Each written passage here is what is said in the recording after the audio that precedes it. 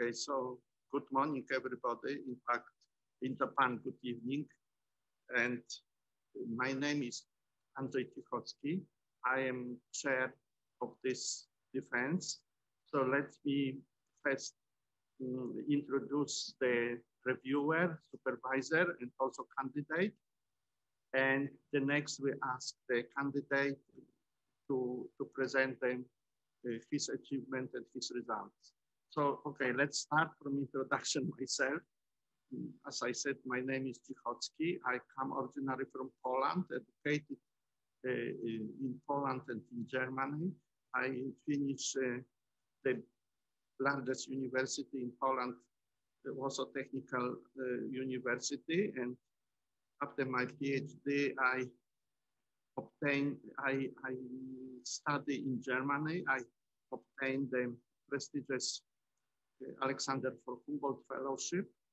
And after this, I have several DFG, Deutsche Forschungsgemeinschaft, grants in Germany. I was professor in University of Poland, and after this, I obtained the position in Japan, RIKEN, Brain Science Institute, and I was the head of the laboratory of advanced brain signal processing there.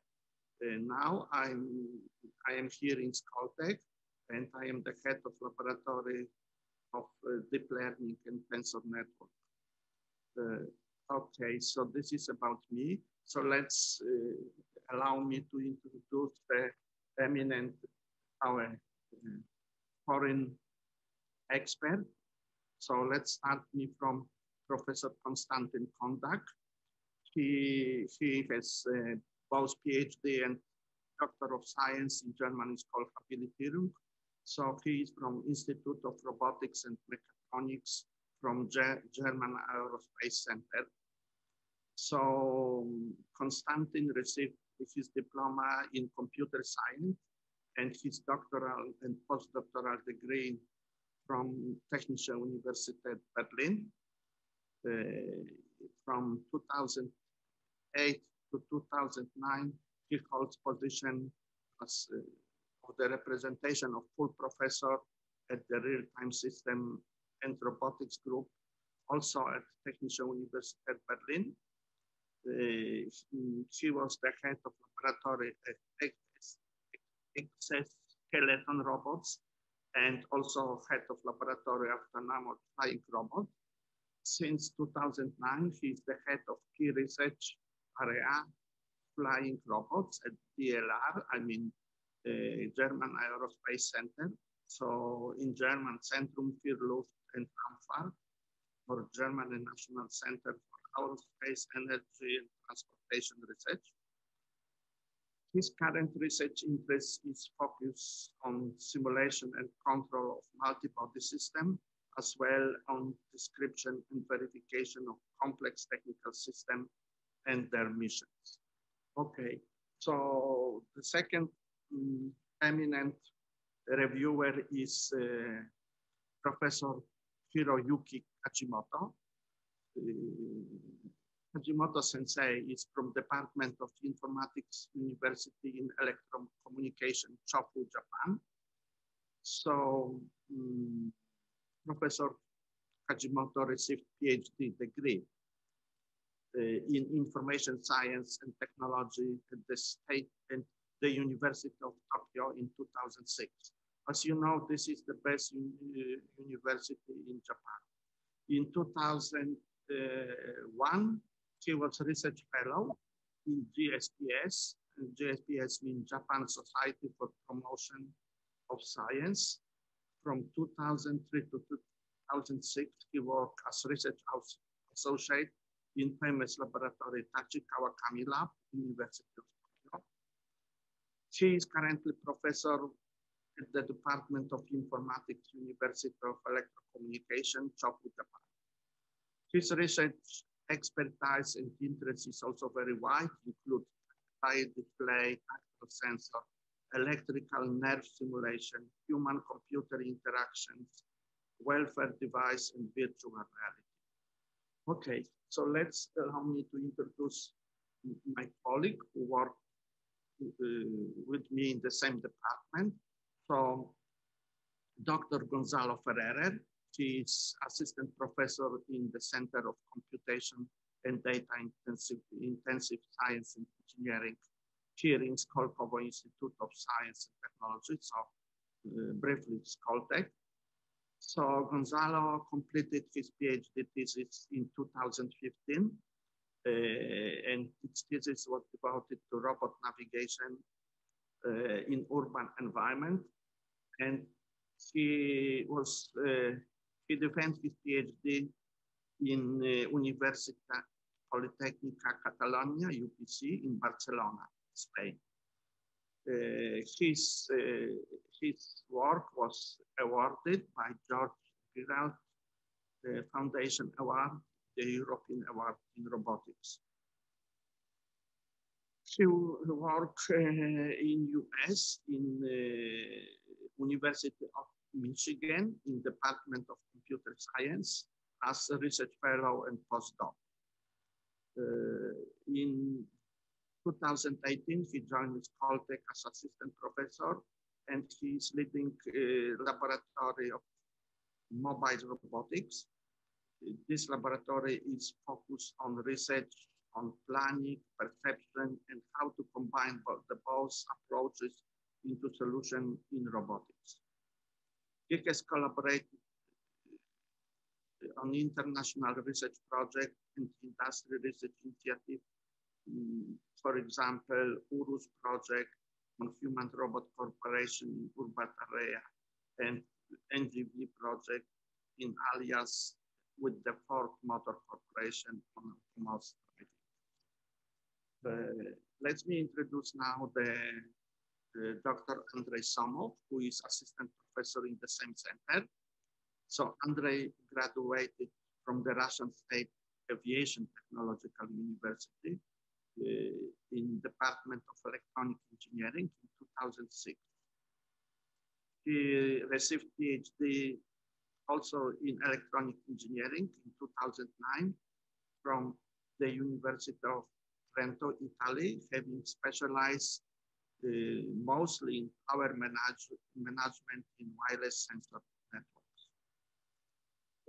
He also worked as senior researcher in CreateNet Research Center, Italy, 2010-2015, and as research fellow at University of Exeter, UK, 2016-2017. He also joined our university, Skoltech, in 2017 as assistant professor.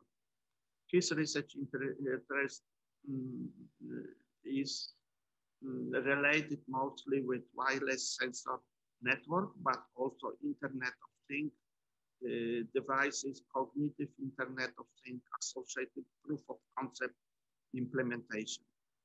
He holds several awards in field of wireless sensor networks and Internet of Things, including Google IoT Technology Research Award and Best Paper Award of IEE Conference 2019. Okay, so let's allow me to introduce now the supervisor of our candidate. So Dzmitry Tsetserukou is associate professor in the Department of Space Center, also here in Skoltech. So Dzmitry Tsetserukou received PhD degree in information science and technology, also from University of Tokyo, Japan in 2007, the best university in Japan. From 2007 to 2009, he was GSPS postdoctoral fellow in the same university. He worked also as assistant professor in Toyohashi University of Technology from 2004, and he worked in laboratory electronic inspired interdisciplinary research. Here in Skoltech, he established and he managed the Space Robotics Lab and also Wearable Media Lab.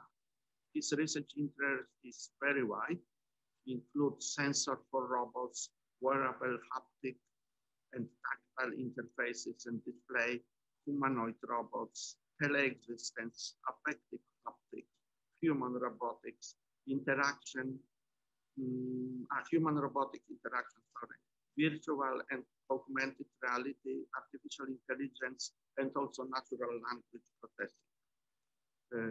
Professor Tsetserukou received several prestigious awards as a best demonstration awards. For example, ACM, Association for Computing Machinery, SIGGRAPH Asia 2019, also Laval Virtual Awards, SIGGRAPH 2016, and Best Paper Award, ACM Augmented Human 2000. And okay, lastly, let's be allowed to introduce Grigoriy Yashin, our PhD candidate. He also worked in Space Center in Skolkovo Institute of Science and Technology. So Grigoriy Yashin received a specialist degree with honors at Bauman Moscow State University, where he studied plasma power system. In 2015-2016, he studied postgraduate study on master science and in advanced manufacturing and production design here in Skoltech. And he was also partially educated in MIT. In 2017, Grigoriy Yashin joined PhD program in engineering system and Skoltech when he performed the development of the robotics limbs and studied human-robot interaction to control flying robot in the laboratory of Professor Tsetserukou. So, okay, so now we ask candidate to present the main achievement and results. So you have maximum 40 minutes to present the most significant achievement and to formulate problem which you attempt to solve. After this, we ask the viewer to express their opinion and to give you some questions and so on. So, okay, so please, Grigoriy, you can start. Thank you, Professor Tsetserukou, for presenting me and all members of my jury. Dear committee members and our listeners of this events, I appreciate the time dedicated to my research and participation in my PhD defense. I'm pleased to present you my thesis on the topic of development of group of flying robots equipped with the multifunctional robotic links at operation in concrete environment. This is the outline of my presentation. At the beginning, I will talk about my motivation, key existing projects, unsolved problems of the projects, and proposed solutions which can be divided to AeroVR project. It is a virtual reality-based representation system for aerial manipulation, and a local gear project, which is dedicated to the development of locomotion algorithm for the landing gear of multi-rotors. Finally, I will summarize my findings and describe the future outlook.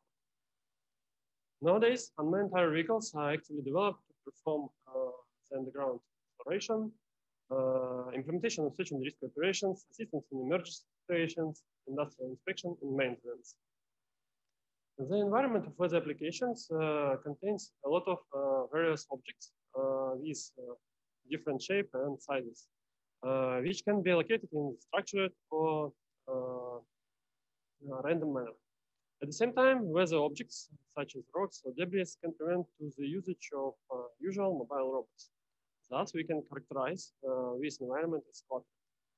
In this case, it makes sense to equip the UAVs with one or several multifunctional robotic limbs with goal to increase the number of tasks which can be implemented by such flying robots.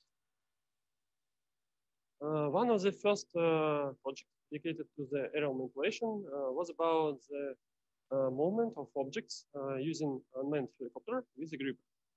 The usage of helicopter provides a good payload. However, the presence of only one degree of freedom gripper don't allow to implement difficult tasks. And in this case, it can be only object delivery. In 2015, AeroWorks and AeroArms projects were launched in the framework of the European program Horizon 2020, where the projects were dedicated to the study of collaborative work of flying robots and to develop the robotic systems integrating with multiple arms for industrial inspection and maintenance. On this slide, I highlighted two projects more relevant to my thesis. In the first project, Tsetserukou et al. Developed the exoskeleton interface to control the long reach manipulator attached to the multi-rotor using visual feedback. This method allows to perform different tasks. However, the exoskeleton is a bulk interface, which can constrain the operator's motions. In the second project, the researchers developed the flying robot with two manipulators, which can perform manipulation tasks in standalone mode. This method allows to perform various tasks, but the extension of functionality in this way decreases the flight time. Based on my literature review, I can conclude that the current tendency of the development of flying robots is the development robots for the specific task in which can be perform the operation task in standalone mode. Thus, I can formulate the main research question as follows: how to improve the functional efficiency and control method of the UAVs equipped with the multifunctional robotic limbs. The current tendency to remote control of the robots is the development of visual and verbal interfaces. In the first project, the researchers assembled the smart glove from the 18 inertial measurement units. This interface allows the operator to control the manipulator naturally and intuitively. But at the same time, this interface didn't connect it to any of visual feedback. That makes it impossible to control the robot without direct visual contact. In our project, the haptic feedback is based on the velocity cues from the UAVs and directed forces from the detected obstacles. The researchers aimed to improve the perception of the flight control in remote environment. In this case, the usage of such type of control devices takes time for the training. Thus, the third clarifying question is how can the operator remotely control the aerial manipulator? My next point is in regard to the development of multifunctional robots. The first robot is a hybrid robot with flight hardware directly embedded with the this design provides the lightweight of the robot. However, the developers of this robot didn't make the algorithm for the landing. In our project, the researchers combined the landing gear with multiple manipulators with goal to be able to perform aerial manipulation tasks and the landing in standalone mode. However, the presence of only 3 robotic limbs didn't provide to the robot move after the landing. Thus, the second clarifying question is how can the UAV equipped with robotic limbs, named landing gear, work without structural manipulation? Summarizing state of the art, I can say that the main problem can be formulated as the necessity to develop the multifunctional robotic system and method to effectively remotely control this system. To clarify this problem, the two subtasks were formulated.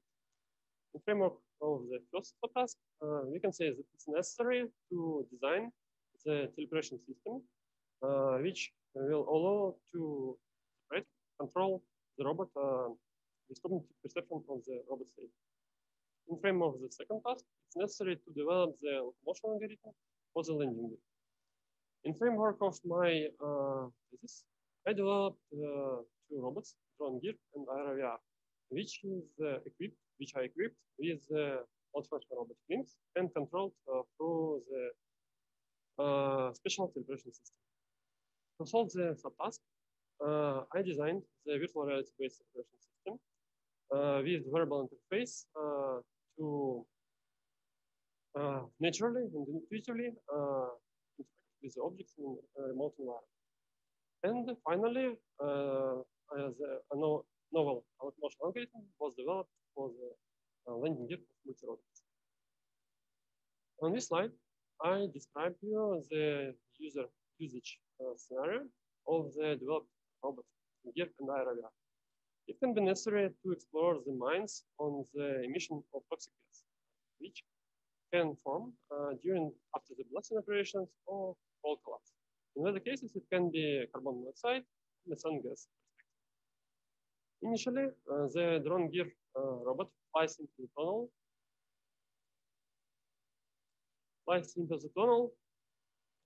and lands on an uneven surface near the possible source of gas. In case of the gas detection, the robots sends commands to the IRVR robots to bring the gas analyzer at a specified location. Because the exploration area can be dangerous or hard to reach for humans, the operator located in the safe place outside of the map. Now I will talk about my first part of presentation, the IRVR project, virtual reality-based teleoperation system for aerial manipulation. This is the architecture of this system. Using a human-mounted display and variable interface and VR controller, the operator sends the desired position of the manipulator and targets the point to the computer with Unity, which is the ground-based station. After that, the computer transmits the data to the onboard computer of the robot and simultaneously receives data about actual position of the robot on the motion picture.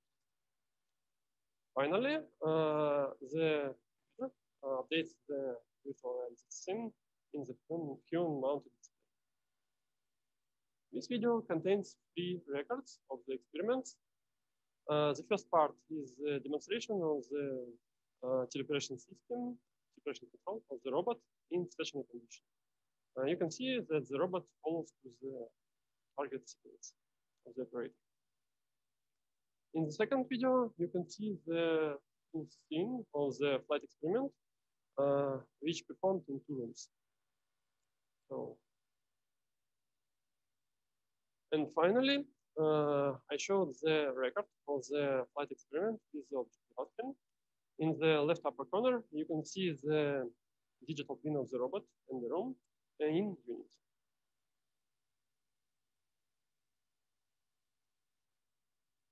On this slide, I showed the technical characteristics and 3D model of the robot, which consists of quad rotor and manipulator with 4 degrees of freedom. The manipulator is assembled from 2 links and 3 servo motors in articulated joints.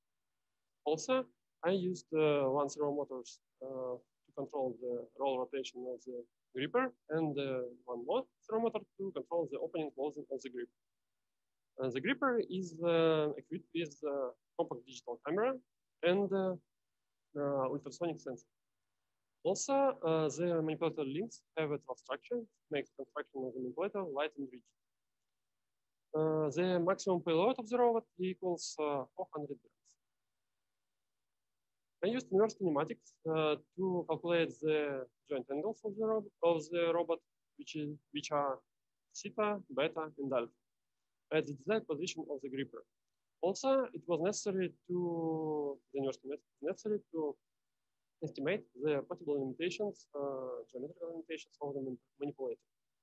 You can see on the right side of the slide the kinematic diagram of the manipulator. I should note that I imposed the additional restriction on the angle alpha. Fact alpha equals beta minus theta. It was necessary to provide the parallel retention to the ground of the gripper in case of the control by VR.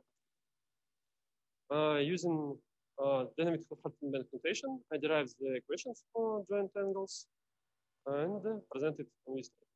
So the forward kinematics was used to display the actual position of the robot in virtual reality scene and to control the variable interface. So to calculate the position of the joints, I applied the transformational matrices from the initial coordinate system to a coordinate system of each component. The next steps is the estimation of the servomotor loads. For this goal, I created the dynamic model, which consists of manipulator components with assignment of the masses of components, input data presenting as dependencies of the joint angle in time, transfer function of the servomotors with taking into account the physical characteristics of the servomotors components. On the right side, I showed the changing of servomotors in time. In the initial position and final position, the robot is lowered down. From the 38 to 42 seconds, the robot manipulator operates the position elongated in front of the robot. And directly in this interval, time interval, the volumes of torques correspond to the maximum volumes. The manipulator standalone control doesn't provide the variety of the operation. That means it was necessary to apply the operative control. For this goal, I developed 3 types of interfaces. On the left figure, you can see the photo of the operator wearing human-mounted display, smart glove, and HTC trackers. HTC trackers are attached to the hand of the operator with goal to track the orientation of the shoulder and elbow. The smart glove is assembled from 2 flex bending sensors to control the open and closing of the gripper, and IMU sensor to track the pitch orientation of the wrist operator. After a series of experiments, I decided to create the novel variable interface independent from the base tensions, which are necessary for the RCC devices. That you can see on the central figure, the interface, which is assembled from IMU sensor on the shoulder of the operator and 2 flex bending sensor on the elbow and wrist joints. The flex sensor provides the precise data reading. However, the quality of this reading depends significantly different from the individual structure of operator's hands for each human. Thus, at the same time, IMU sensor provides the reliable data reading if we use the magic filter. Therefore, I developed the third interface, which consists of IMU sensors, which attach to the shoulder, elbow, and wrist joints. In this record, the IMU-based interface was used to compare with VR controller in the user studies, and the smart glove with the CCY trackers was used to during the flight test of the robot. Here you can see the workspace of the flight experiment, which consists from 2 rooms. The first room is equipped with the motion capture cameras, and directly in this room, the robot flies in this place. Also, you can see the UV safety operator, which is necessary to prevent some unforeseen robot movement. In the second room, I installed the VR cameras and the computer with Unity. The operator can freely move by their hands in this application. Here you can see the experimental results of the flight test, which are presented as changing of servomotor torques of the manipulator, pitch and roll orientation of the UAV in time. Also, I marked on the figures the key stages of the aerial manipulation, whether contact with object object grasping, object lifting, and object releasing. Contact with object leads to some oscillations in the pitch orientation of the robot, with high maximum value of which equals 7.15 degrees. The object grasping and the object picking after 2 seconds affected on the oscillations in the roll direction, with maximum value 2.61 degrees. During the object movement, we can observe the increased servomotor torques for the manipulator joint. So, and also, I calculated the standard deviation for the pitch and roll orientation of the robot, where the standard deviations for pitch and roll equal 2.03 degrees and 0.83 degrees. Now, moving now to the user study. The first user study is dedicated to the test of the process of the telepersonal robot in stationary condition using 2 types of devices, namely RCCY controller and variable interface. Also, to provide the more good visual feedback for the operator, we use the real-time stream from the camera on the view of the robot. 17 participants performed 5 types of tasks with 7 types of objects. Whether we are the moving of the object from the one box to another box, placing the ball from the upper box into the tape in the bottom box, taking the cube located to the robot at an angle, and pegging full task with usage of cylinder and the cube. And you saw this demonstration in the upper right corner. So in the second user study, in the second user study, we test the whole teleoperation process in the simulated VR scenario. For this goal, the participants should control the robot slide using VR controller. And to control the manipulator position using both devices from the first user study.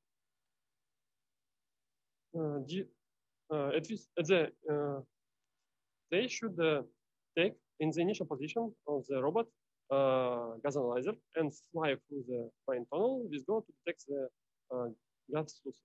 In case of the gas detection, they should place the gas analyzer, which is shown in the gripper, at the epicenter of the gas. And you saw this demonstration in the right bottom. The participants rated the convenience, quality of the control devices, and the amount of visual feedback using bipolar Likert type 7-point scale.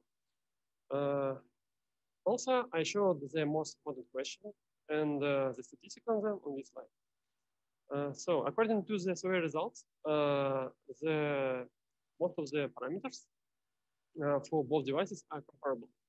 However, using the analysis of variance, I can conclude that the type of device affect on the naturalness of the interaction with virtual reality. Thus, the move-based interface is more natural and intuitive. Also, I should note one drawback.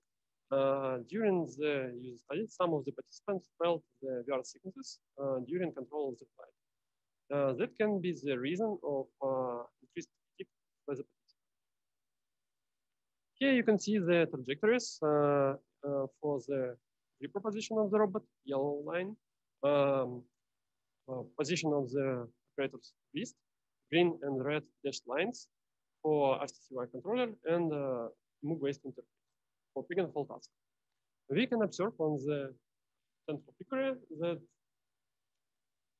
yes, here that the gripper trajectory is better following for the move-based interface target. Also, I can notice that the amplitude of the jerkies for the VR controller is higher than for the MU-based interface. So to evaluate the performance of both devices, I calculated the average speed for all the tasks, each participant, and presented its box plot on the right side of the slide. So using the ANOVA statistics, I understood that the type of device significantly affect on the manipulation speed, and the manipulation speed is faster by 27% for the IMU-based interface. So in conclusion of the first part, I can say that the IMU-based interface is more natural, intuitive, and fast interface is better matching to the target signal. Now I'm going to my next part of presentation about project Locogear, the locomotion algorithm for the landing gear. The robot consists of hexacopter and landing gear attached to its bottom. The landing gear is assembled from 4 legs with 2 degrees of freedoms, which is located in increment 90 degrees to the central axis of the robot. Also, the knee joints include the optical torque center. Here I showed the video on the drone gear robot and the local gear algorithm. In first part, you can see the landing procedure of the robot. So initially, the robot was developed only for landing adaptive landing. That restricts on the possible motion of the robot after the landing. However, using the heuristic approach, I researched and developed the new locomotion algorithm for this robot. Using the MATLAB, I visualize the motion cycle of the robot. You can see how. And also, I visualize the possible motion of the robot on the surface with obstacle. Height of the obstacle equals to 4 centimeters.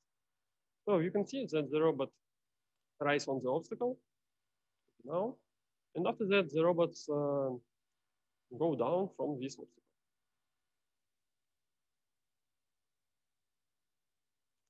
So, and finally, you can see the demonstration of the robot motion during the line. You can see several steps of the robot.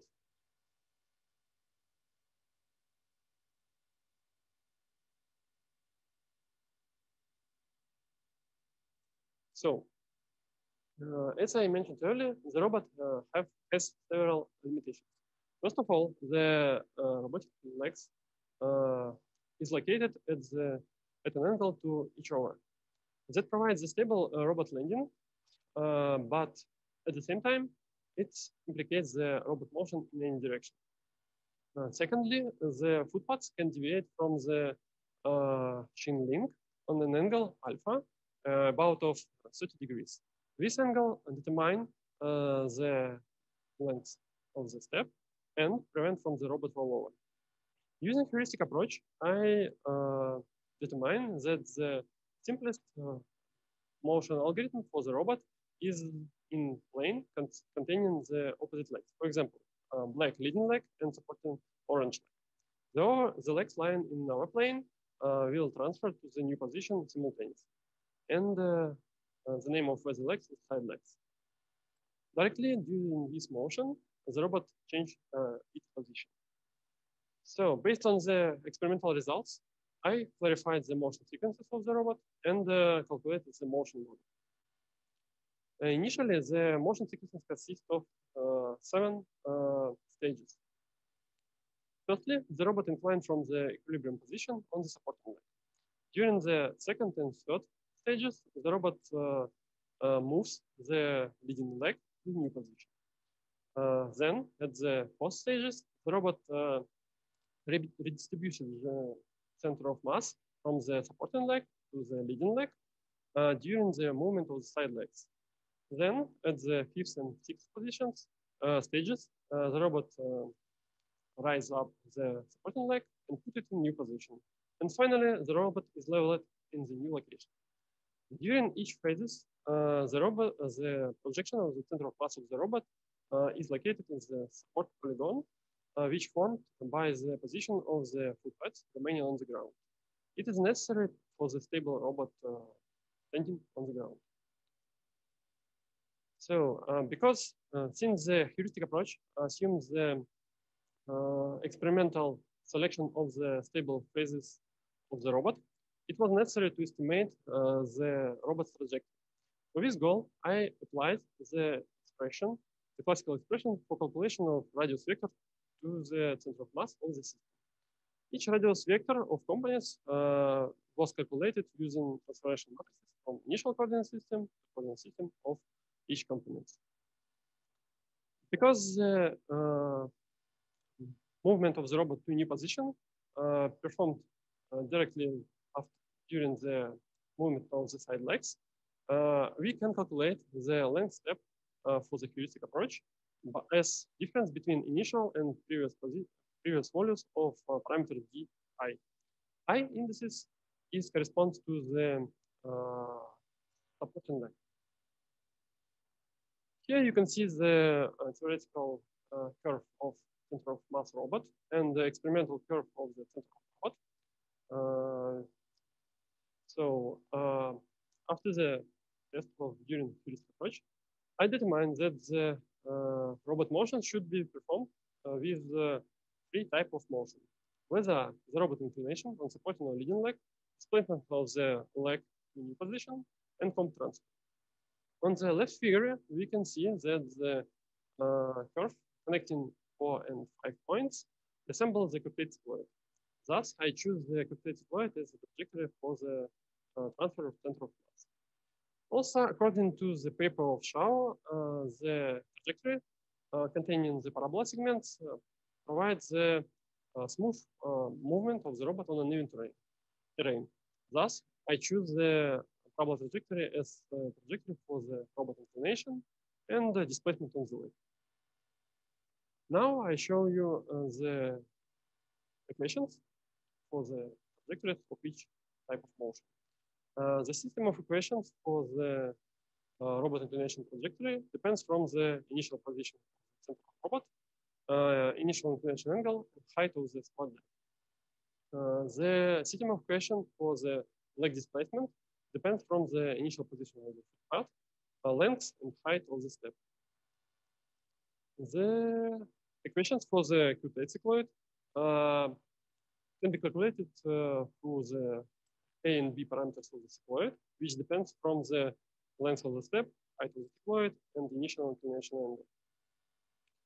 In general, we can optimize the movement of the robot by changing only three parameters: initial inclination angle, height of the cycloid, and length of the step. Also, it was necessary to estimate the dynamic behavior of the robot. Thus, I accepted the following assumptions. The slippage between the footpaths and ground are absent. The friction forces are not taken into account. Also, I didn't consider the effects from the springs with goal to decrease the order of the system. Given these assumptions, I can say that the servo motors, loads, and reactive forces are the same for the side legs. Thus, now knowing the motion equations, we can calculate the servo motor loads. For this goal, I applied the Lagrangian dynamic formulation, and I derived the 9 equations with 13 unknowns. To solve the problem of lack of equations, I applied the kinetostatic methods, and I wrote 4 equations of conservation of moments around the x-axis at the center of robot, y-axis at the center of pressure of each foot. Finally, I got the system of equations of certain equations with certain unknowns to calculate the 6 servo motor points. This system was solved using method, and we can observe the results of this calculation. So here you can see the changing of the joint angles, hip and knee joints, inclination angle on the left figure, servo motor torques in time, in central figure, and motion sequences of the robot during one motion cycle with rising the leading leg on the step with height 4 centimeters. At the first stage,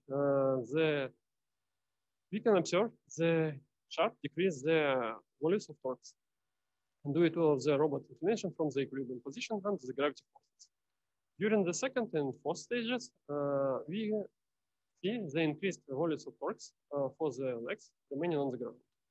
At the third stages, the torque loads are redistributed from the supporting leg to the leading leg.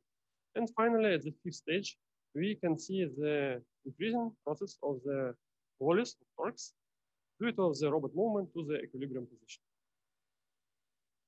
The experiments of the robot motion using motion capture systems confirms that the robot can move with the average speed of 0.75 centimeters per second. The step size is equals 6 centimeters, and the 10 deviation of your orientation equals 9 degrees.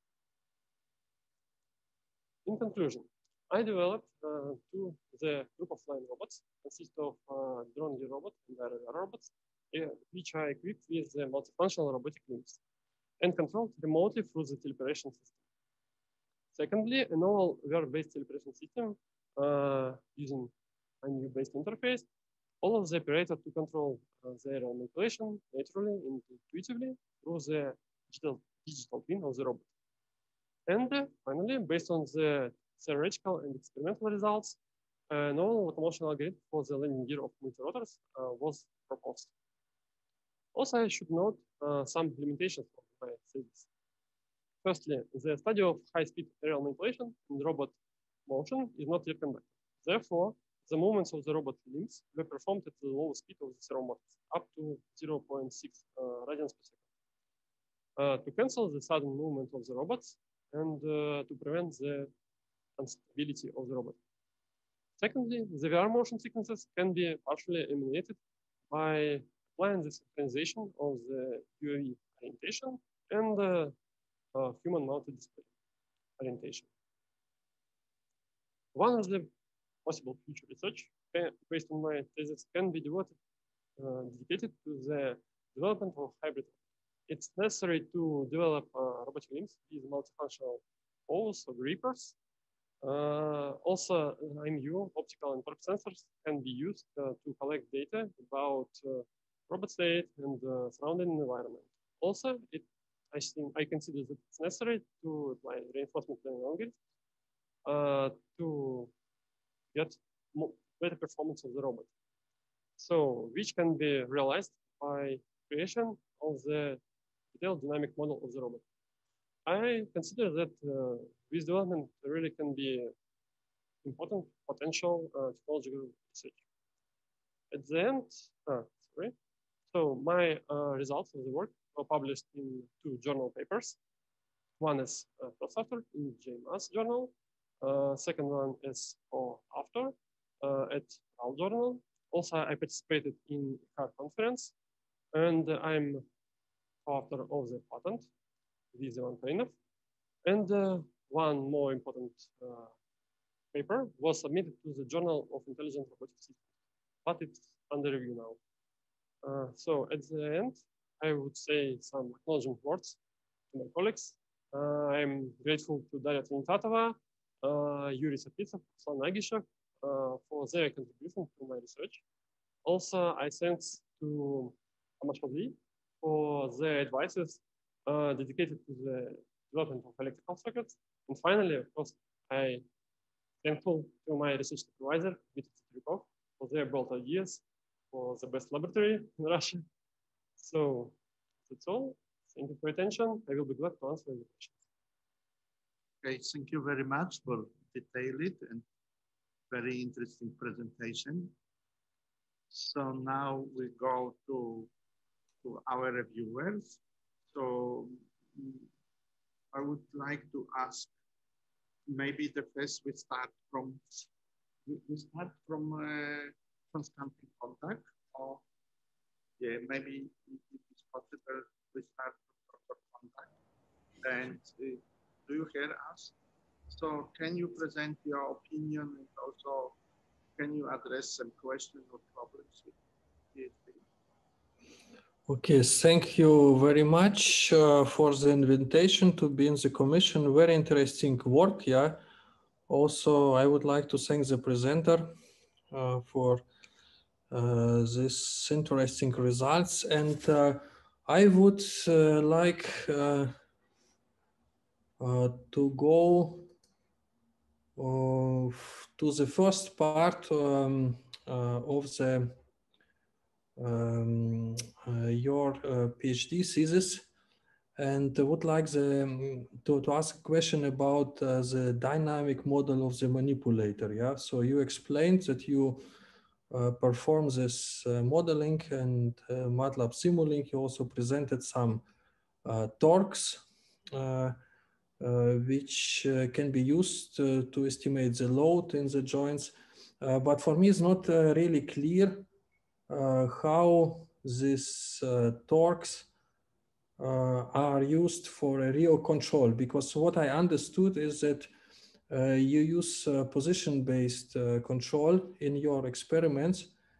And the question is, are those torques calculated from the dynamic models used in some way in the control, or are they used only for the design of the system and for the presenting of these calculated torques?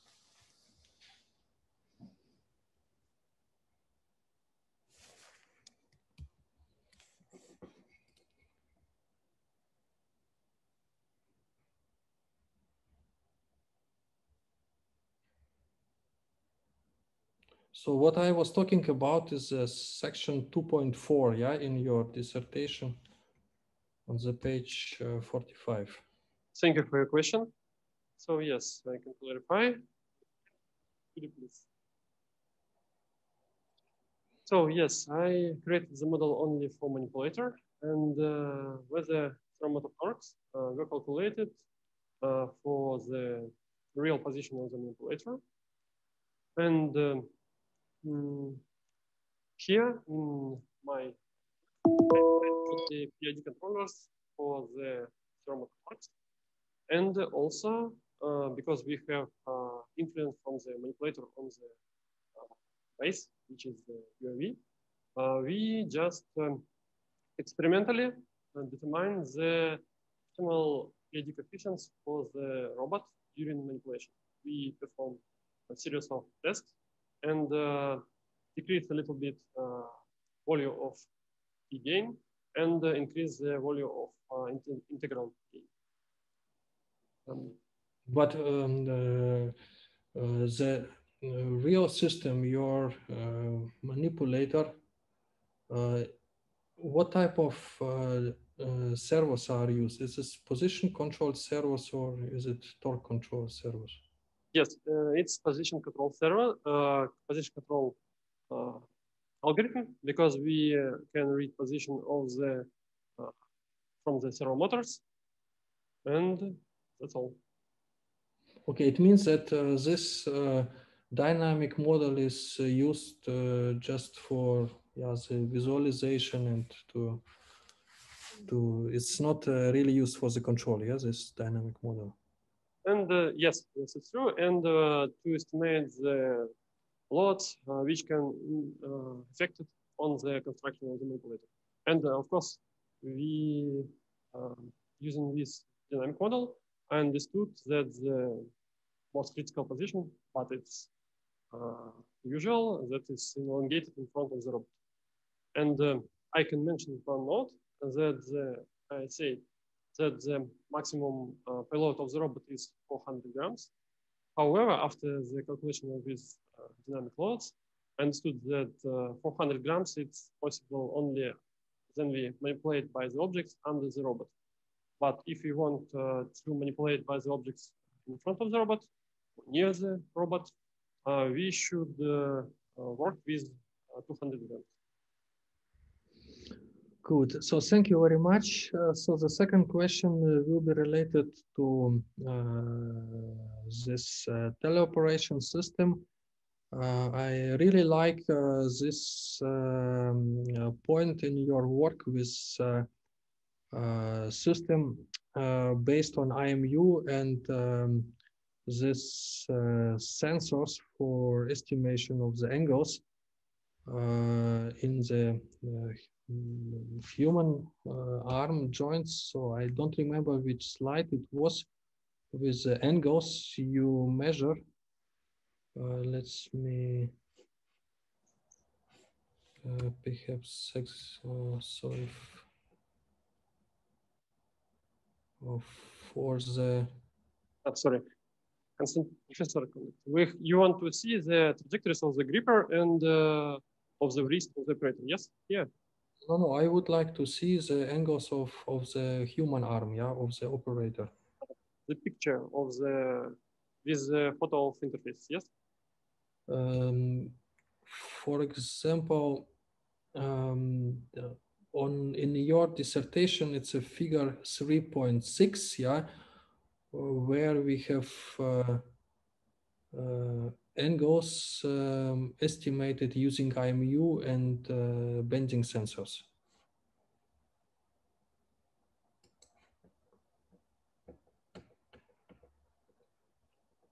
This one? Yeah, this one. So you estimate the angles and good, it's not on the slide, but you have graphs in your written. I have graphs in the thesis, yes. Because in presentation, I didn't present the graphs for the interface with bending sensors and IMU sensors.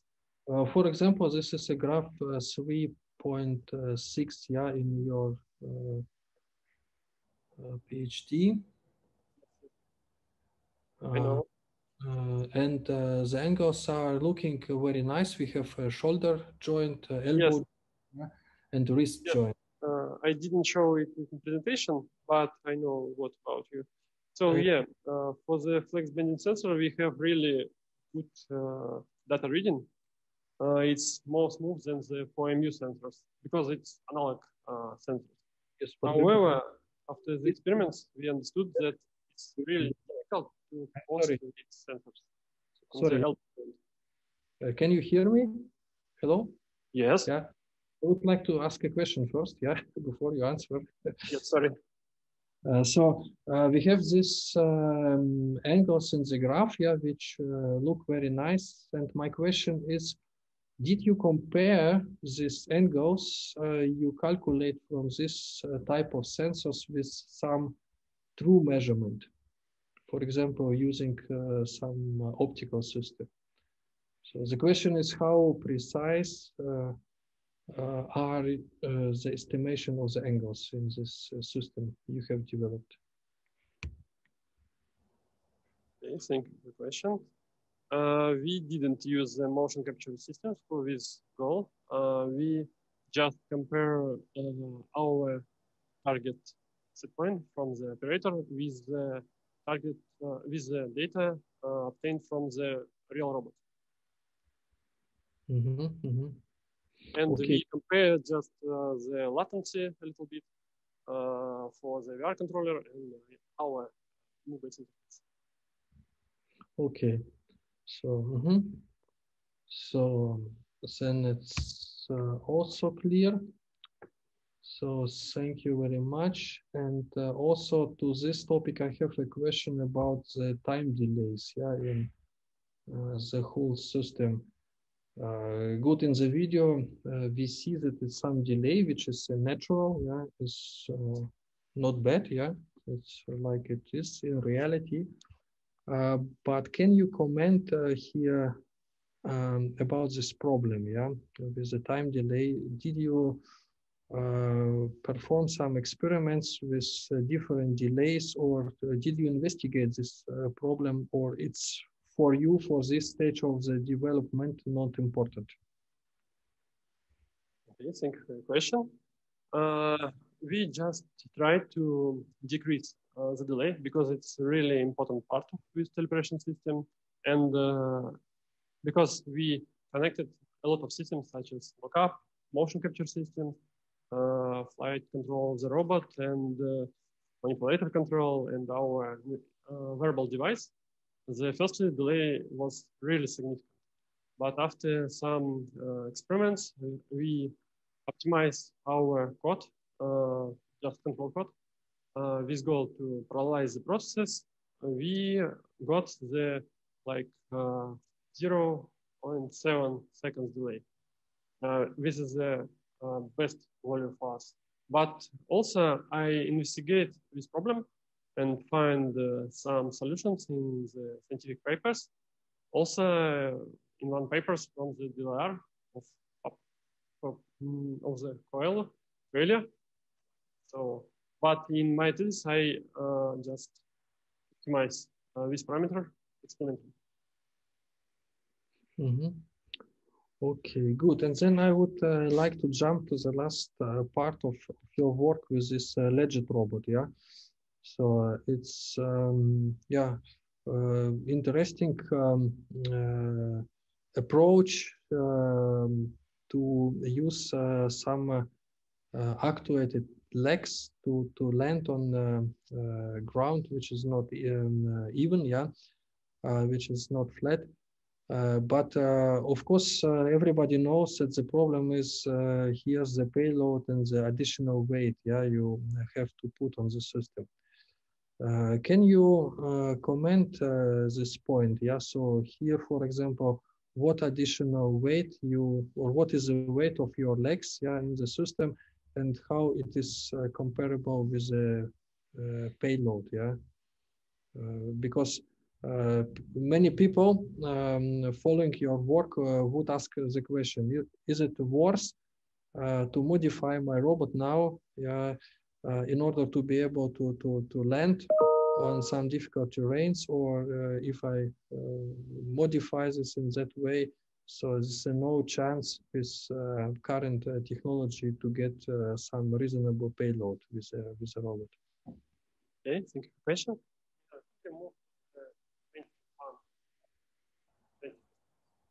Maybe a little bit later. A little bit later. Yes.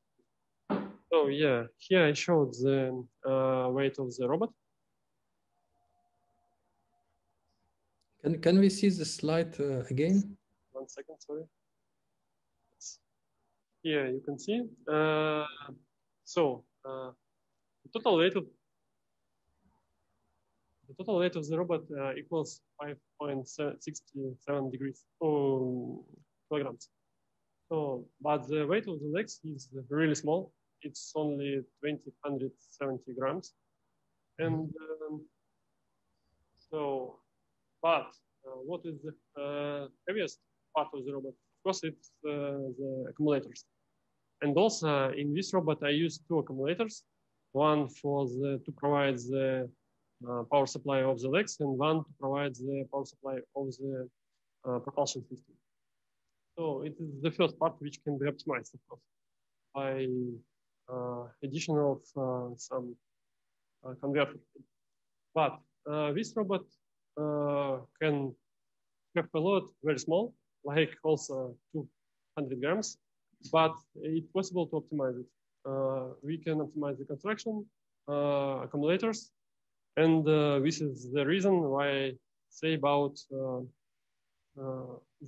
possible future research, because I think we want to improve this robot with goal that the robot will be able to implement some also aerial manipulation tasks.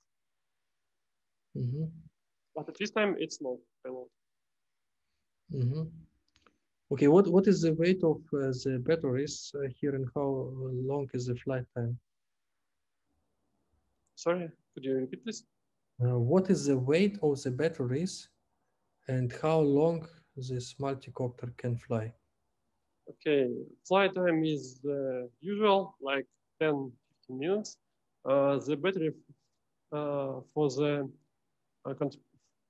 power supply of the hexacopter is about 700 grams, or maybe 900 grams. It's the heaviest part. Yes, the battery is the main problem for the flying robots. Yeah. Okay. So, but nevertheless, it's not like it's a bad point in the design. I think it's really interesting to implement systems like this. Yeah, it can be used, for example, in cooperation with another bigger robot, which is used as carrier. Yeah. So, and this one can be used for very short missions. Yeah. Okay, thank you very much. So there were questions I wanted to clarify here, and congratulations for this great work. Thank you very much, Professor Kondak. Thank you very much, Professor Kondak, for your question, for your detailed question and many questions. Thank you. So we go to the next reviewer, Professor Kajewski. Fujimoto. Hi, can you hear me? Sensei, can you express your opinion and indicate some strengths and weakness, or maybe some concrete questions? Okay, thank you very much for the presentation, and I was quite excited. And yeah, the thesis is actually very fun, very fun. So very good work. And okay, let me, as I am quite excited, actually there are several small questions. So let me start. And my first question is about the third person viewpoint. Actually, I have asked the same question in the previous round, and you answered very correctly. But I am still wondering how the third person view can be achieved in a true real world environment, such as in a disaster scene. Perhaps in a disaster scene, the motion capture device are not available.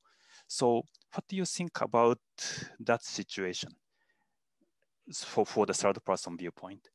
Thank you for this question.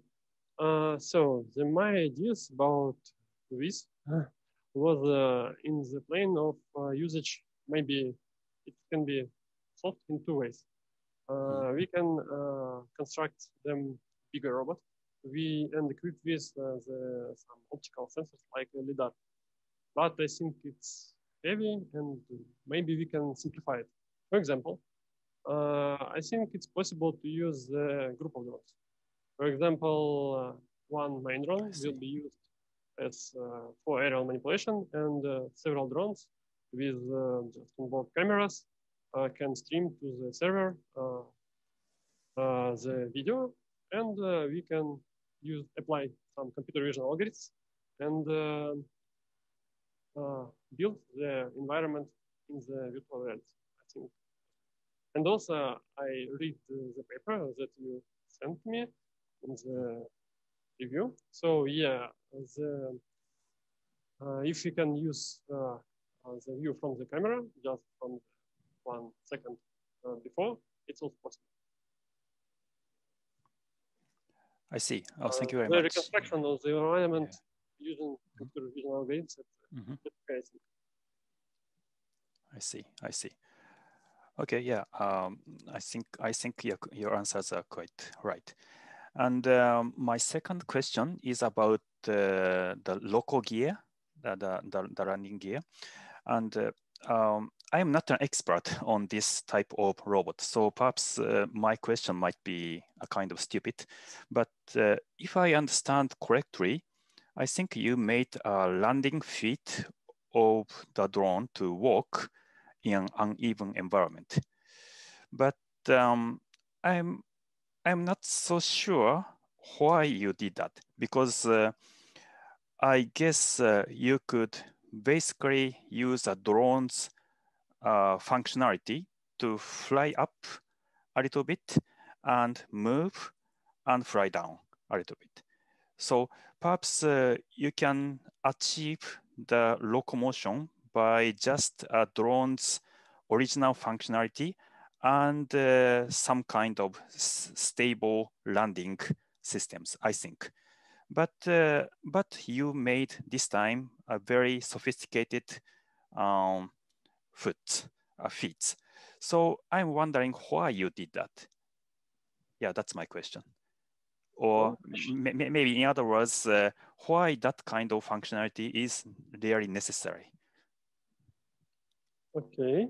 The algorithm which was developed by me allows to decrease the power consumption of the robot. I see. Really, because then we fly, we need more energy, and we can fly really a little time. Thus, we can, in the future, I also think about the usage of two functions. Sometimes flies and lands, and then walk. But at this time, I just tested the landing procedure and working on the robot with some obstacles with height not more than 4 centimeters. So, and the goal was, I think, gives the opportunity to the landing, which was developed only for landing initially, to give this robot opportunity to work. And I try to extend this functionality as much as possible. So, and of course, we can decrease the power consumption. I see. Okay, yeah. And also, I think it might be possible to use the flying functionality and foot functionality at the same time. I mean that when you want to move up the foot, perhaps you can assist that movement by propeller, by the drone's functionality. Did you think about this kind of consideration? Did you think about the truly combining the flying functionality and walking functionality in a simultaneous way? Yes, I think about it, and also we can use it for example, just decreasing of the weight of the robot, because we can switch on the powers propulsion system of the robot. We can fly a little bit or just get some power, rising power of the robot, and the working will be easy. And the combination of this, it's really important in future. Yeah, but I didn't apply it at this. Okay, yeah. So let me ask finally the very small technical question. It's about the penguin hole task that you did, and in a virtual reality thing, I believe. And actually, in my experience, especially when you are using Unity environment, it is quite difficult to simulate the force. And in my case, it was quite difficult to achieve two-finger grip for the penguin hole. So I am curious, how did you achieve this virtual reality physics simulation? So did you use some kind of physical engine or something? Okay, so just I think it's a good construction of the gripper, because the gripper have some just curve surface of the grip, and this allows to participants could take the cylinder and locate it in the cup. And also, we didn't fix the cup on the bottom, on the boxes. This goal that the operators will be able to assemble the construction as they want. And as I mentioned in my thesis, I think half of the participants assembled the just insert the cylinder in the cup and up it on the bottom, on the upper box. So just construction, I think, allows us to provide reliable taking of the object. But it's simple, not adaptive, just design of the grip. Okay, yeah. Thank you very much. Yeah. Addition? Yeah, please. Sorry. Because we have a good sensitivity of the manipulator, then we control our variable interface. I think it allows us to precise process near the objects. Enough precise, of course, not so good, but.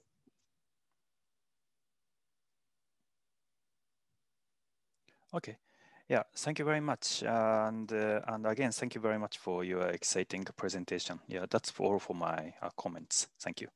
Thank you very much.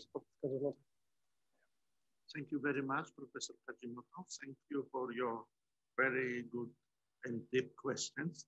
So, okay, so we go to the next expert, the next reviewer, Professor Ferrer. So, Gonzalo, can you express your opinion and also weakness, strengths, or questions? Okay, thank you for the presentation. I would also like to congratulate you because I think you have put here a lot of work, right? So there's a lot of evaluation, experiments, implementation. I wrote on the review that there's also other collaborators which you have acknowledged. So that's also part of, our work nowadays. I would like to say that overall, the work, I see that it's divided in two main topics. I wonder what would happen if you just focused on one of them, right? Like, because to me, yes, there's a connection. You did this effort on your thesis to bring them together, but it's probably not a very strong thread that connects them. It's definitely something. So kinematics is definitely the ingredient that bonds these two approaches, the virtual kind of environment and locomotion. But to my feeling, I think on your thesis, probably you should have chosen one of them, focus on them, and just go deeper because they have interesting topics, both of them. That being said, this is just like something to improve. Still, it's very usual thing to have on thesis separate things, maybe not just two, maybe more. But I'm just saying that just for aiming for perfection, I would go on one topic, focus on them, because I think you draw interesting results on, on these research lines. Let me go now with some questions. I would like to comment a little on this topic that has already been asked for you, the delays. So this is important thing. My comment is a follow-up question. Have you considered like here some degree of self-autonomy? Because what happened with delays is that if they are tolerable, user, let's say that does not feel punished by delays. But if the delay is large enough, several seconds, tens of seconds, then there's really loss of feedback, right? And human teleoperators might suffer. So did you experience, did you thought on this problem? Did you start doing some, automating part of the process just to alleviate this problem? Can you comment on this? Yes, okay, thank you for this question. So yes, we have, because of course, both robots is the prototypes, we have some difficulties during the experiments. And then the delay was too long. Mostly it was in the first part. It's really difficult to take the objects. About the all control of the robot, it was not so significant. Just the operator waits a little bit for the some next motion of the robot, which he wants to see in the virtual reality. However, with the delays more than I think 2 seconds, it's impossible to take the object. Yes. We tried, but for this goal, we try to optimize only from the code control code. We just optimize the parallel processing of the commands, and also, as I mentioned to the processing conduct, it's possible to apply some additional algorithms with some maybe prediction of the robot motion, and also with maybe improvement of the communication. Because in my case, we use Wi-Fi and Bluetooth simultaneously. It's not so good. No. And we can just try to test some in our system. For example, maybe radio control, because we don't we send real stream video from the gripper, but we can solve it somehow because radio control is often used for the viewing. Yeah. So it can be used.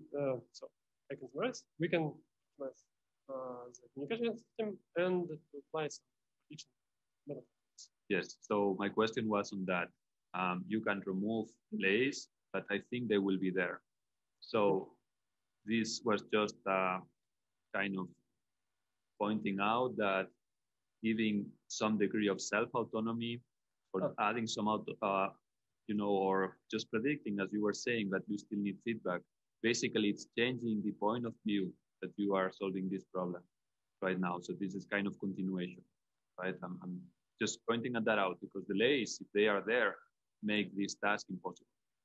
Yes, I think you are right. It's possible to apply the shared autonomy. For example, we can use autonomous flight of the robot during sometimes.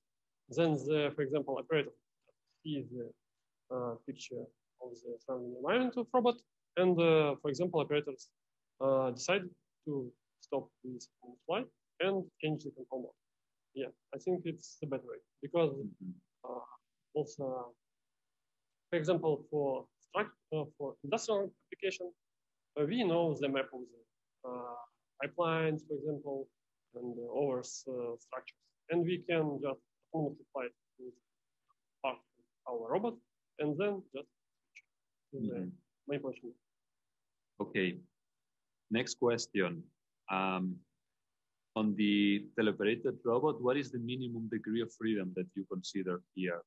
Did you try to, because now what you have is a flying quadrotor with a serial manipulator plus a gripper. So this is very redundant. Do you really need all this redundancy? Do you think you can remove some degree of freedom on the manipulator and still achieve? So can you comment on this? Because this is a design choice, but I'm sure that it has consequences, right? Both empirical that you have observed and on the theory. Yeah, sure. It's a good question because in this construction of the robot, I decrease it. Because often the aerial manipulator has additional degree of freedom for the rotation of the manipulator around the axis, that axis. Yes. But it's not necessary because we have 6 degrees of freedom of our quadrotor. We can move a little bit on the side.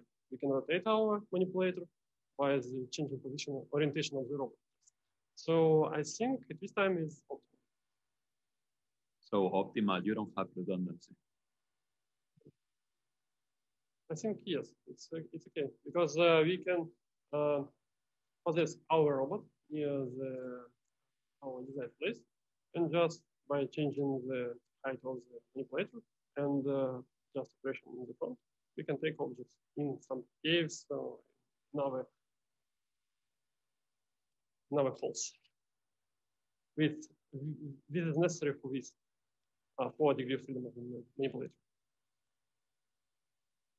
Okay, but that's redundancy, right? So you have redundancy on the position. I forget redundancy. So redundancy means that you can achieve the same end effector position by different state variables. In this case, would be moving the quadrotor or extending the arm. Yes, I can answer on it. So the quadrotor, for example, with only one dog gripper, will not be able to manipulate in front of them. For example, this is the problem. My robot can perform this. This is why due to this we should use 4 degree of freedom. But how can we decrease more? But it's more difficult. For example, we can apply just a movement in the one axis of the payload and the grip. We can decrease on one dog, but I'm not sure that it will be more convenient for the.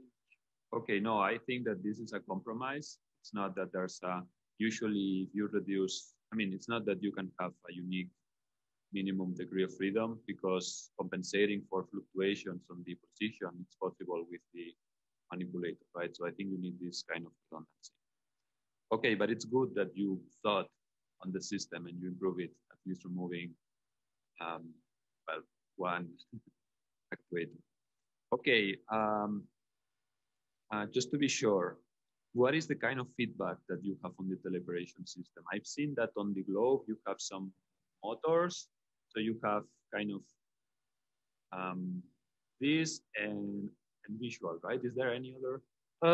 Totally, we plan to use additional vibratactile feedback on the gloves, but we didn't connect it into the user fabric because it also slowed down our manipulation at this stage. But it's possible. So at this time, we see how we are sent. That means we see the surrounding environment of the robot. We have the feedback, visual feedback from the camera on the gripper. It's real-time video stream, but it can be improved by the tactile. And also, I think it's necessary to improve the perception of the operator of the work area. Because sometimes operators try to lean a little bit forward because they think that they can elongate manipulator more in the front. But if we have feedback, we can give information about, for example, we touch the work area,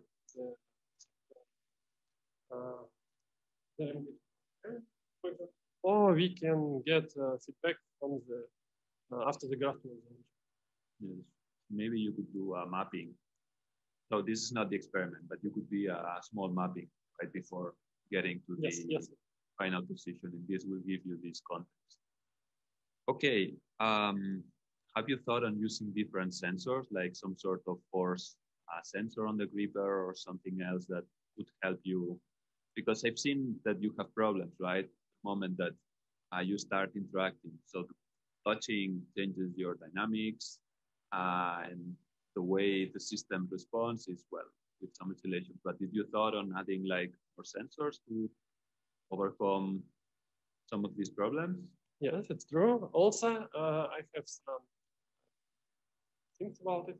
I attached the force sensors on the gripper bar, but we plan to connect it again to the vibratactile feedback.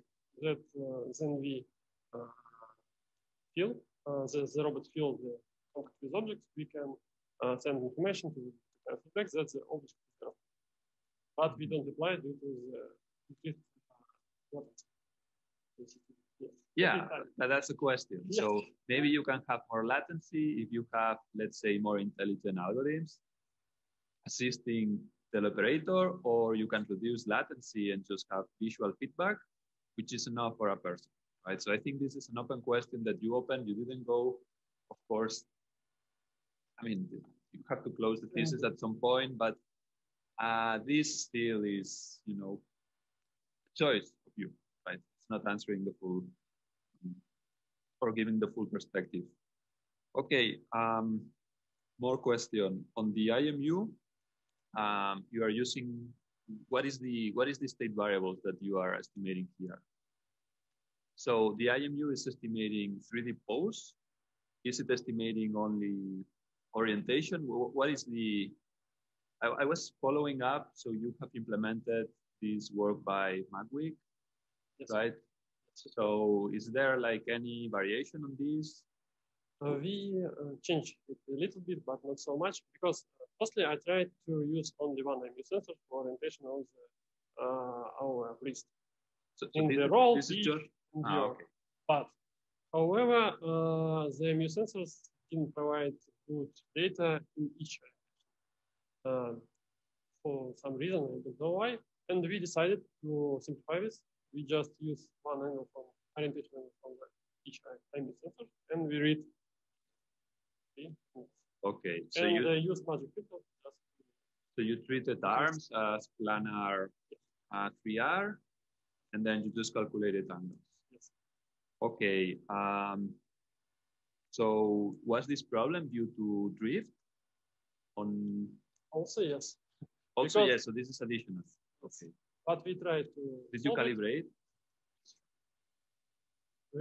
Yes, because it's not necessary just to receive at least one good video.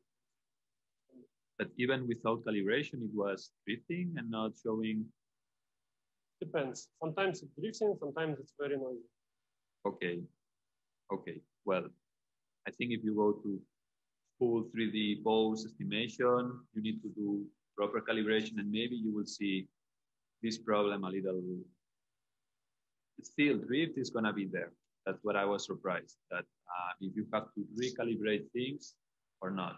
if you saw some drift on your post estimation or things were stable. But now I see, so you just kind of simplify the state variables and okay, good. Well, it works.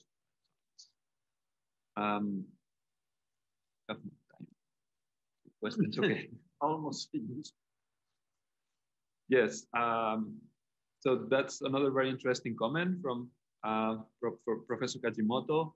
Underactuated local gear. I totally agree with this. So I see that this locomotion system, it's also very intense, right? So you have servos all the time actuated, just hold your position. So you gain something. Still, the idea is interesting, but probably some underactuated system that would be next thing, or at least something to think about. Now I'm not, I mean, it's just a comment.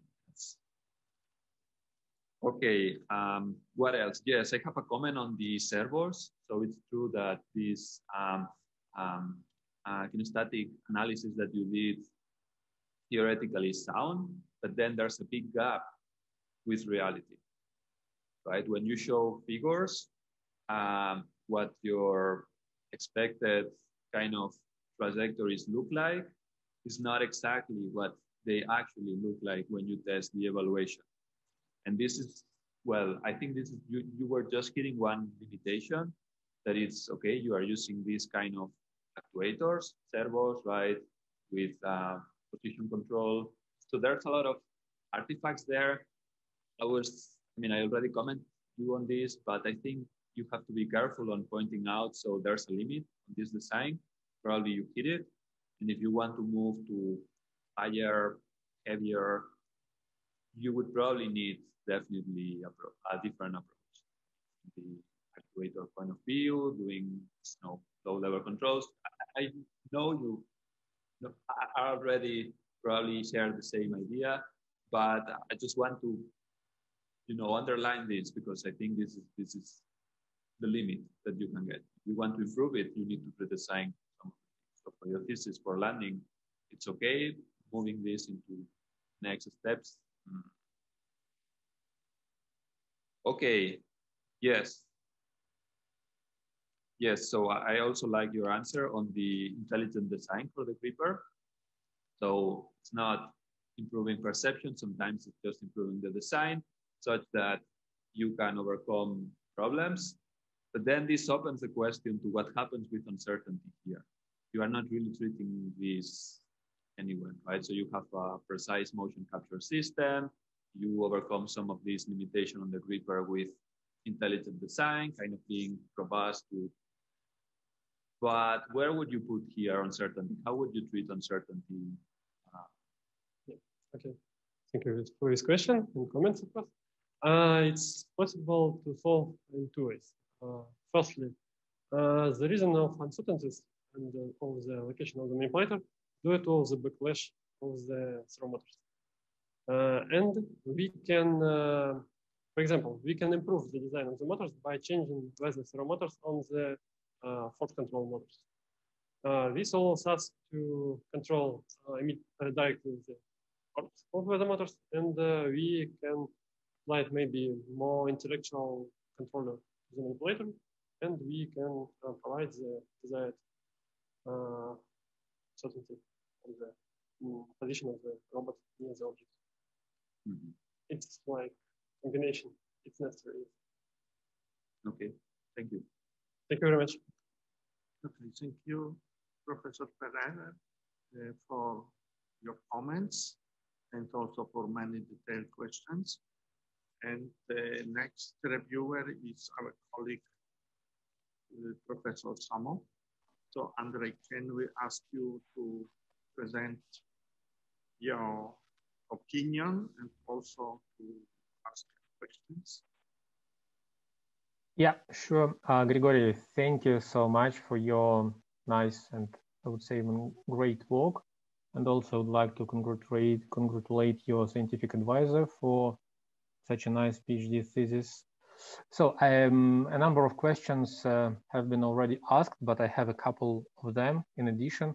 So for example, in terms of artificial intelligence, how would you improve your work? You have already started discussing it in terms of your future work. So, for example, which artificial intelligence methods could be deployed on board of your UAV, and which tasks they could help solving? For example, on wearable system, you could use Kalman filters with recurrent neural networks for recognizing activities or gestures of the operator. And what about UAV? So just what is your opinion and your vision? Okay, thank you for your question. I'm not specialist in the artificial intelligence, but I have some ideas how can we apply it. So, as I mentioned in the future outlook, I really think that it's necessary to use the reinforcement learning algorithm for the improvement of performance of the walking algorithm. It's necessary because, and not only walking algorithm, but also maybe for landing, because we have enough sensors, for example, torque sensor, optical sensors, and position sensors on the robot. Also, I didn't mention, but each foot parts of the robot have embedded IMU sensors also to detect the orientation of the foot parts after the landing. Thus, we can collect weather data, and based on the weather data, we can improve by creation of the detailed model of the robot and applying some machine learning algorithms. So I think it's possible to learn robot to move more good, better. And also, if we mention about the operation system, it's possible to use machine learning for the gesture. It's also a hot topic. I saw several papers and also some magisters worked on it in our laboratory. Yeah, I think it's possible and it's necessary maybe because for the aerial manipulation, we used our wearable interface, IMU-based interface, and VR controller. We control the flight of the robot. And if you want to replace the VR controller and will be independent from the base station, it's necessary to design a smart glove or maybe to apply the computer vision to understand gestures. And this can be applied to the just use several gestures based on the neural network to control the flight of the robot. For example, move forward, backward, side, rotation, or something like this. I think in weather points, it's possible to apply algorithm. All right, thank you. Another comment. So there was a question on the battery from Professor Kondak. And I was just wondering whether you tried to model the power consumption of your UAV.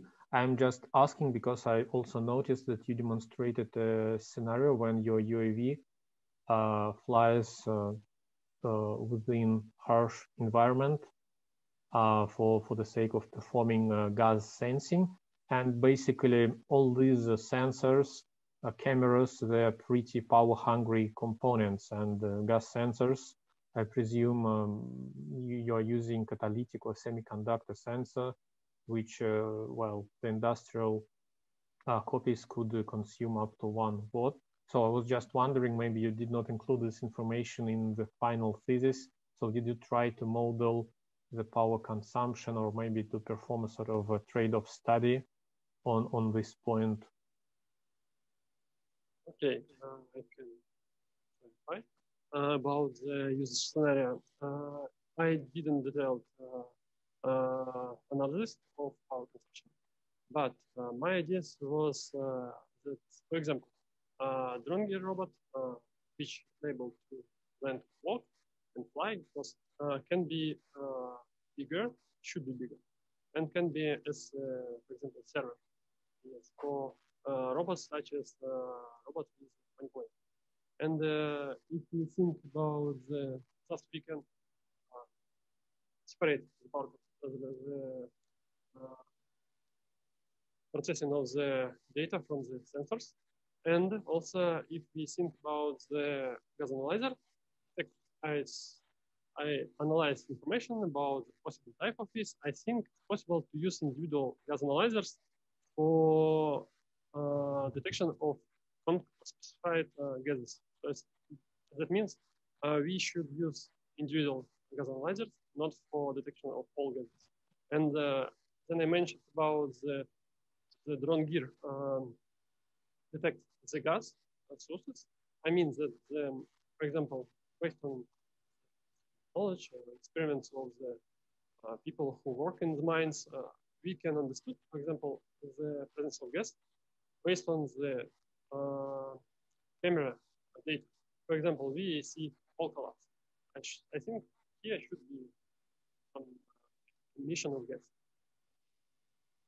That means I think that the drone gear will can detect by using information from the camera. So this is my answer. Okay, thank you. And the last question, so I'm just curious about synchronization.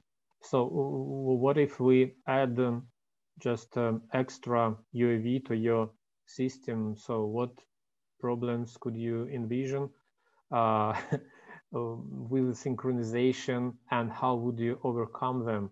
Because, well, maybe you could mention some industrial approaches, because using Wi-Fi probably is not that I would say good for such an industrial cases. So what is your opinion on synchronization? Okay, yes, you are right. The Wi-Fi is not reliable connection. At the same time, Bluetooth have not so big area of work. However, we have tendency to improvement of this. So I think, yeah, if we directly connected several drones to our VR system, we can get more delays. But I think it's necessary to, again, to separate tasks between the robots. For example, one robot should be a server, which will collect data from another robot and send it to our reality. I think it's the best solution.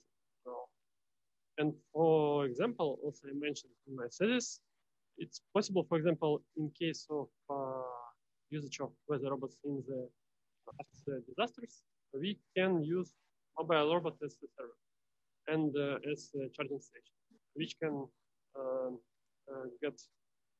which will receive all data and necessary data to the robots. I think this is a solution. All right, thank you. I'm fine, thank you. Okay, thank you very much for your questions. Yes, thank you, Professor Thomas, for your questions. Okay, so now I should give some question comments. So maybe I summarize some of your achievement and some positive comments. So first of all, I am very impressed about that your research is difficult and very multidisciplinary. They need not only mechanical skill, I mean mechanical design, kinematics, forward kinematics, inverse kinematics, and also knowledge of electronic, how to design electronic chips, and also software development. You use not only MATLAB Simulink, but also C, C++, and Maple. Yes, so this was really challenging because this needs skill and knowledge in many fields. Also, you use motion capture and virtual reality, so this is really very wide scope of different kinds of expertise. So this is very positive. Also, I think that your achievement is mostly, of course, I like your publication, especially this publication in IEEE journals, but also in this prestigious conference devoted to advanced robotics is also very good paper. So I think that your achievement is designing of novel virtual-based teleoperation system using IMU interface. Also, I like your extensive experiments you've done with 2 robots, which was equipped with the robotic limbs. Also developing and testing this local gear algorithm. Okay, so my question is maybe out of scope of your research, or is something like about future research. So please imagine that the flying robot is a humanoid robot, which have only 2 legs, and he also wants to land on very uneven terrain and to be stable. Or we have robots which we have not 4 limbs, but say 3 or 5 limbs. Do you think that your research would be to some extent useful for such kind of formula, such robot which have different kind of limbs, especially 2 limbs, when you know after landing the flying robot should keep not only that stable position, but keep also equilibrium? Thank you for this interesting question. I think here we have 2 ideas. For example, if we have a flying humanoid robot, the landing procedure is possible, with which we used, because we used the optical sensors in the knee joints. Thus, we can get data from the weather sensors and can stabilize. But it takes time and maybe more better controller. But if we imagine that 1 leg was damaged due to some reason, we have 2 types of the problem. If it is mechanical damage of the leg, 1 leg, possibly robot can work, but the robot was designed for the specified payload. That means some time, I think it will be short time, we got the overload of some legs. Because we can use, for example, if 1 leg is damaged, the robot can move. If these legs will be as side legs, we just incline the robot a little bit on the opposite leg. The robot can move, but the precision of this motion will be not so good. And the second case, if we just disconnect it from the legs and we can control the position. In this case, the robot can move because we can use, but it will be on the 1 direction. And again, we will use this leg as a side leg, because the side legs is used as support during the motion, and they rise on the small height during the transfer.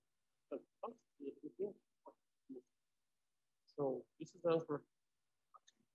Okay, so my second question is related to speed. You mentioned, in my opinion, the speed in your experiment is not very impressive. You emphasize in your PhD thesis that the speed is limited also due to safety and to keep the all performance stable and without any problem. But the question is, what should be done in the future? Maybe you give some advice for the future PhD student of Professor.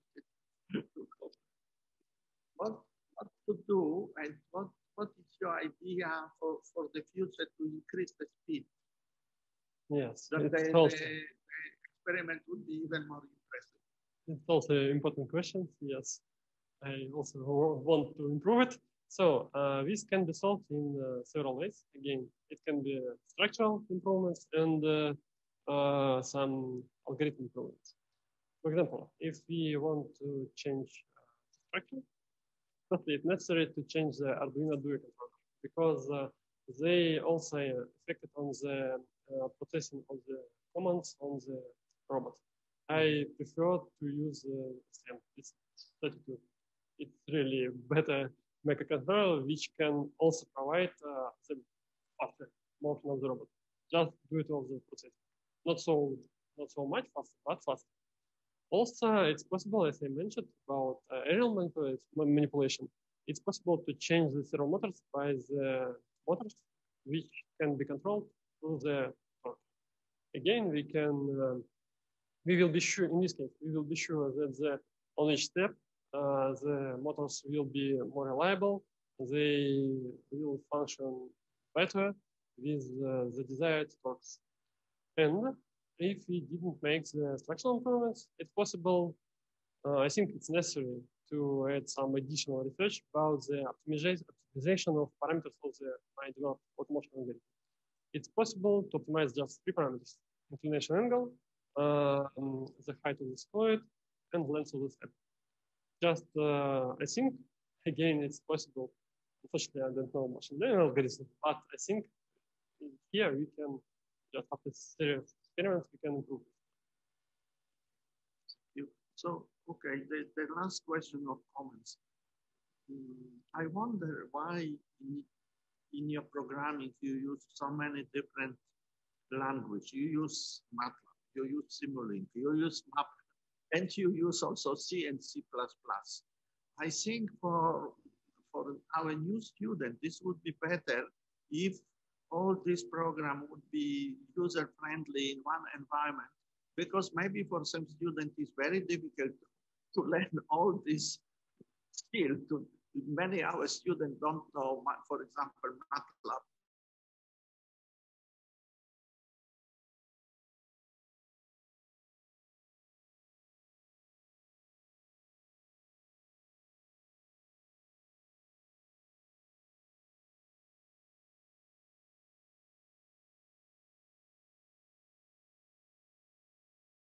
Tsetserukou, or this was limited by hardware devices like, I don't know, virtual reality or motion cap. Well, what is the reason that you use so many different programs? Of course, I can answer it. At this time, we can decrease the language number, but some of the language is necessary because, for example, Unity software works only with C#. We couldn't change it. So just VR environment will be designed only with Unity and programming with C#. If we speak about microcontrollers, it's possible to program them on the Python language. But I'm not sure, but I think not all active. But now it's area of this applications. So in my case, I have the hard knowledge of MATLAB initially. This is the reason why I started from MATLAB. I simulate my robot and I try to use libraries, which extended libraries of MATLAB, to control robot fully using MATLAB without C. But I understood that at this time, and the last year, they improved some part of the serial connection, but the serial connection wasn't enough to the stable robot function. That I moved to the writing of the code from the C++, which is the code which is used on Arduino to just because it's necessary for Arduino. But now, and also my colleagues, especially Sun Legacy, who helped me with the flight experiments, program on the Python, because a lot of program software for the UAVs design required this language. It's possible to program on the C, but it's on Python. And after all my research, I think it's possible to move to Python or C language plus C# on in the unit. And MATLAB, I think it's the best instrument for the theoretical research because it's very convenient. Okay, thank you very much. Okay, so now I would like to ask all reviewers if they satisfy for answer to your question, or maybe you have some additional question, or maybe additional comments. So if you have any, if you're not satisfied with any response, we would like to hear your opinion, or maybe you have some additional questions.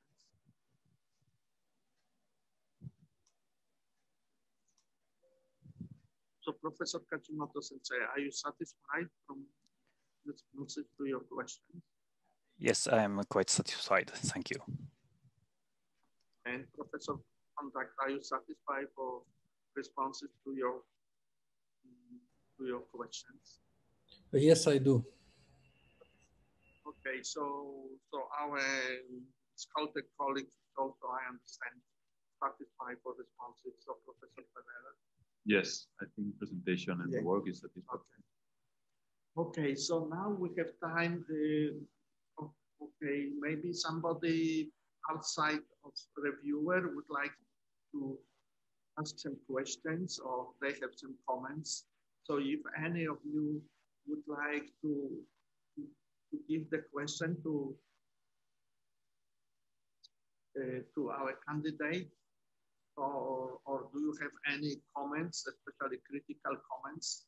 Please, now is opportunity to ask, to give such comments or to give any questions. Professor Martin, maybe you have some questions. Yes, I have maybe one question.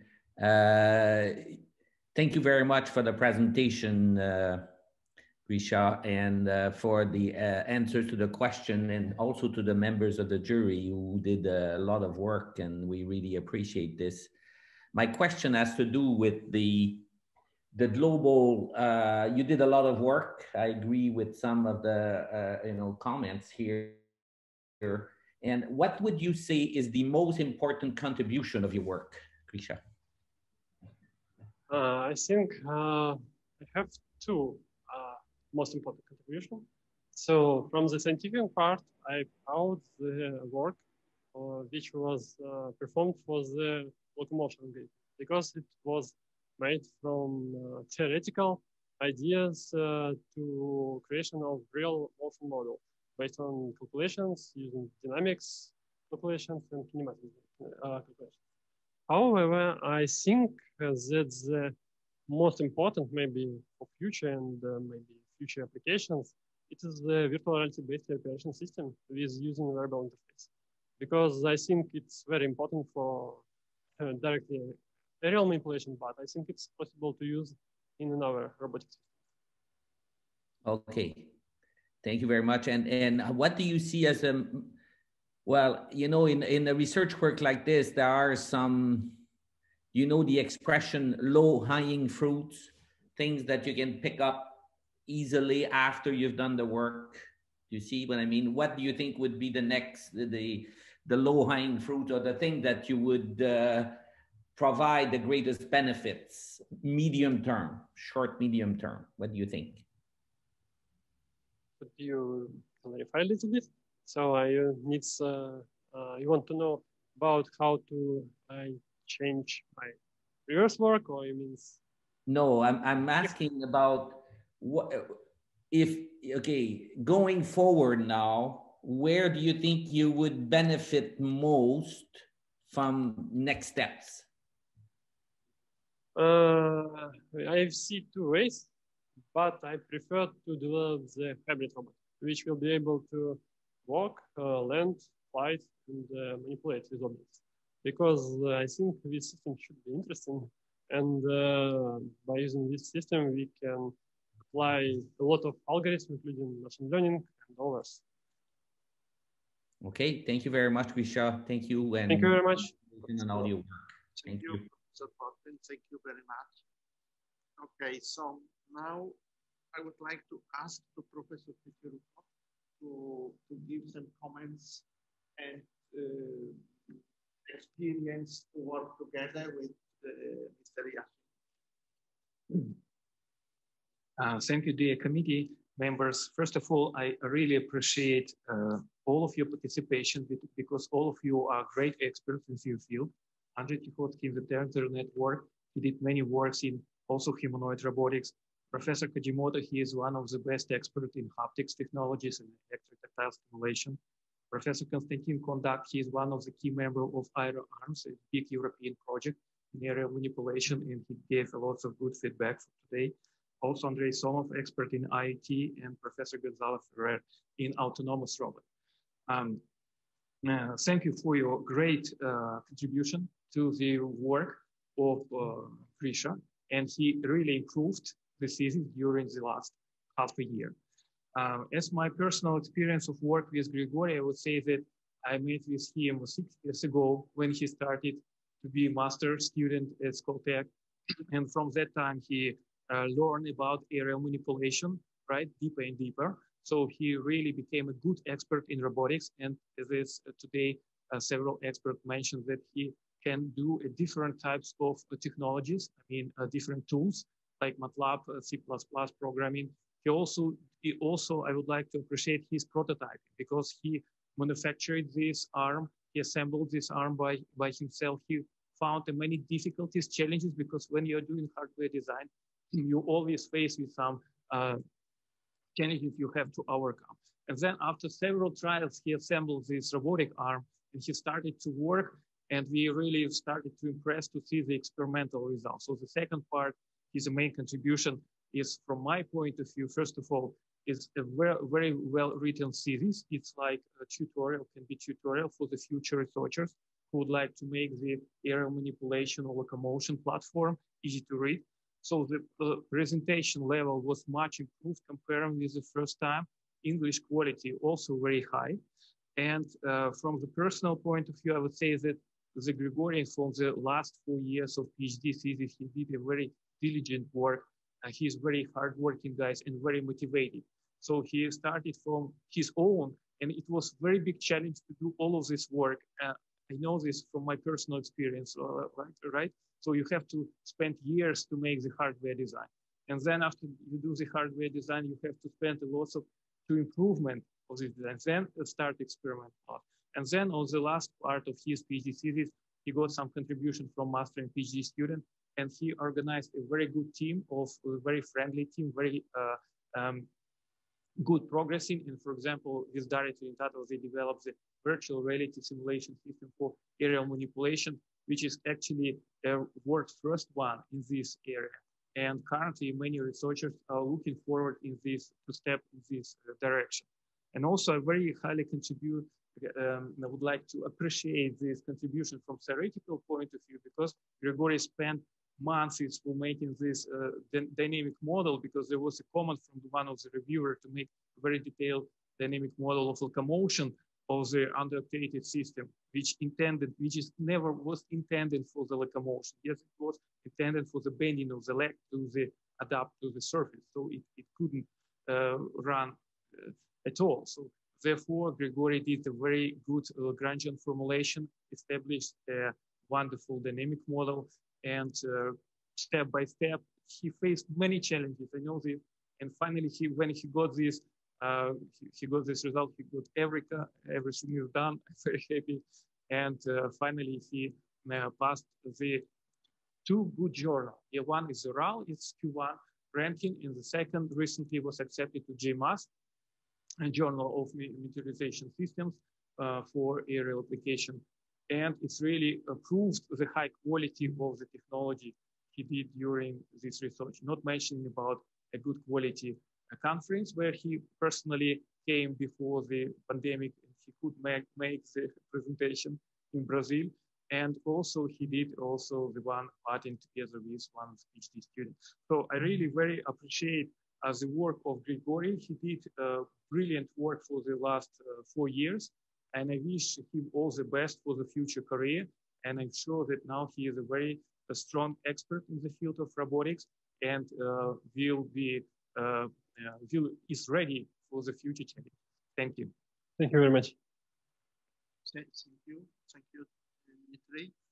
Okay, so now we will have a closed session. So we will ask Grigoriy and also Professor Tsetserukou to lead to, I think that this would be here, yes? Or yes. Also here. Yes, okay, let me finish. So now we will have closed session. Okay, first of all, let's so Professor Tsetserukou can be with us. No. Let's see. So I would like to announce the result. So it's my great pleasure to announce that you successfully defended your PhD thesis. All 5 reviewers expressed positive opinion, and they conclude that you pass your defense as it is without any correction. So Grigoriy, we would like to congratulate you for your hard work and for your achievements. So, and well, congratulations. So now we come to the ceremony that Professor Tsetserukou, if you. Thank you all for all participants. It's really good day and I am really happy. Thank you all. Congratulations and well-deserved, Grigoriy. Yes, congratulations, Grisha. Yeah. Congratulations. Grigoriy, congratulations also from my side. I have to disappoint you that now your life is going to be more and more complicated now, yeah, after defense, yeah.